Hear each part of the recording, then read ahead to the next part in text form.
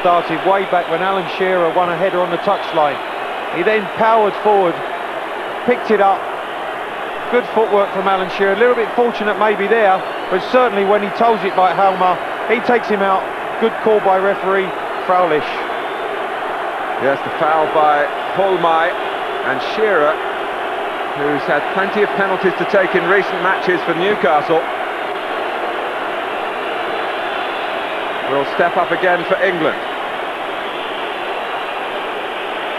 It's his 49th international, Shearer, a chance to get his 23rd goal for his country. Here goes Shearer, in it goes! Well, how many times have we seen that from Alan Shearer? I've got to say again, it was him who won the header way back deep in their own half to set up the England attack in the first place.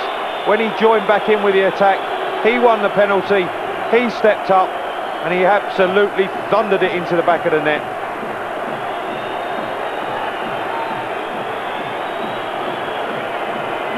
Well, the goal saluted by Kevin Keegan, and Shearer, who's had to live with plenty of criticism about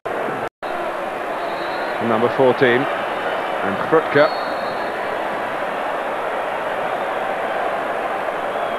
Frutke takes it! Oh, and takes it brilliantly! Seaman is beaten.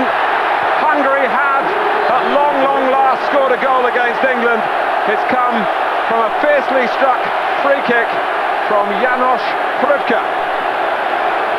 Well, Martin, we saw a spectacular free kick in the under-21s from a young man named Rosa yesterday, but Frutke really has fired this into David Seaman's top corner. I said it was going to take something spectacular to beat him this evening, and that certainly was. It really is right in the corner, winds it over the wall. David Seaman gets a left hand to it, but the power beats him. He put so much whip on it that he actually slipped in imparting the spin and dip to the ball, but it did the trick in such spectacular fashion.